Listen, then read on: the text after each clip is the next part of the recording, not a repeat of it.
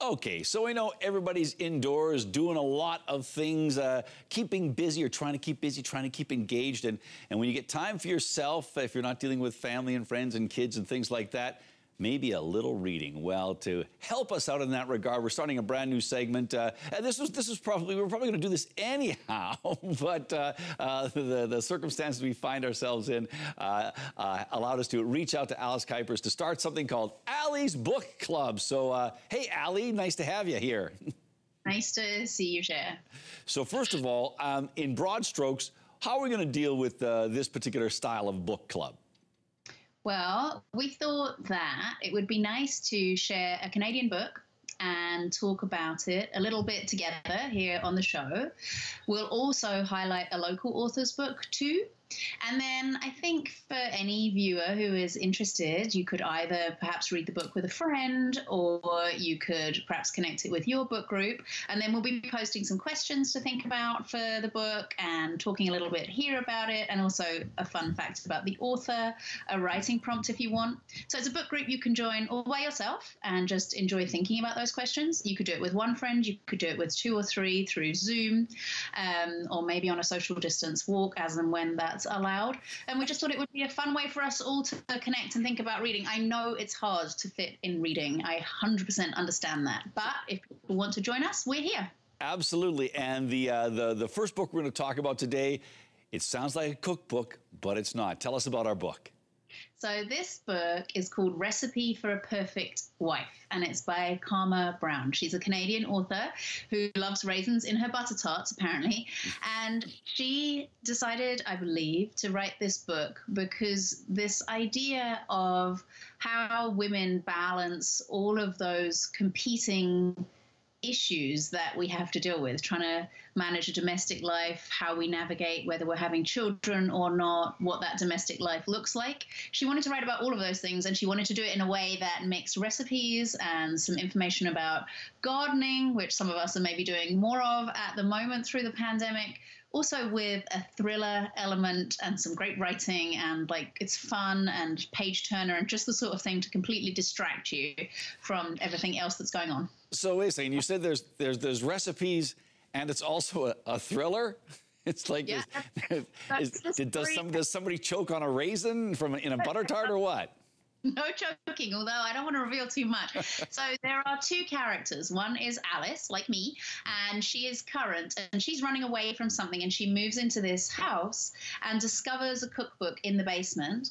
And in the cookbook are all sorts of secrets and recipes from this previous story that starts to unravel a very dark and damaged marriage and mystery. And so it mixes the day-to-day and how people deal with problems, whether they escape or run away or face them, with this thrilling backstory. And then these all recipes like baked Alaska and all sorts of things that you might not cook nowadays.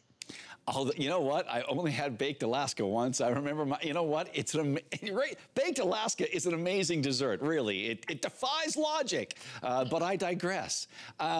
So I know that's one of the things we want to talk about with our viewers and the people who are going to read the book and then sort of check in with us. Maybe talking about family recipes, things that evoke certain memories in certain time and place for them.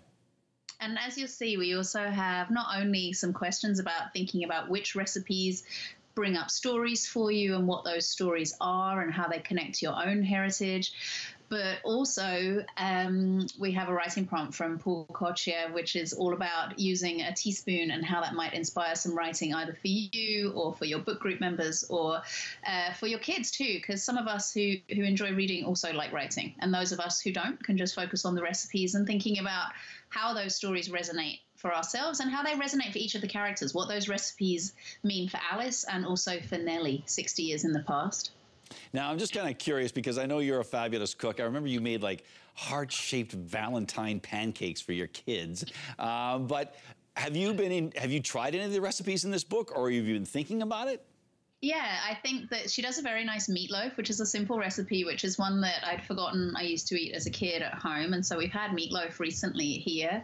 I always like to try new recipes, and I find that Strangely, there's more time for cooking, although I feel like I've never been as busy as through this pandemic. But we have been doing a bit more cooking at home, the children and I. Baked Alaska, I'm a bit nervous that the ice cream will melt all over the oven, but we could try it. Give it a try. Give it a try. I tell you what, I'll try it if you try it. How about that? We could take photos and see how it goes. Sure. Hey, just before we go here, let's talk about our Saskatchewan, our local author that we'd like to highlight this time. Well, Lisa Bird Wilson is an extraordinary writer. Her short story collection, Just Pretending, is one that I have loved for many years, and I can't recommend it highly enough. It was a one book, one province book. It's about identity and who we are and how we find a sense of belonging through Saskatchewan's very troubled history with its Indigenous peoples and what that history looks like and how to be hopeful with it. She's a really good writer. She has a novel coming out next year, which I was hoping to highlight this year, but it looks like that novel is going on to be published in 2021. So we'll be looking at her more in the future, but I cannot recommend Lisa Bird Wilson for an extra read as well. So yeah, Recipe for a Perfect Wife and then Lisa Bird Wilson's Just Pretending, in the two books for this month. All right, that is fabulous. What a wonderful way to kick off Ali's book club. Thanks so much for agreeing to do this with us, and I'm sure the reviewers are going to enjoy checking out both books, and we look forward to our next installment. Thank you. I love connecting with readers. Thank you very much.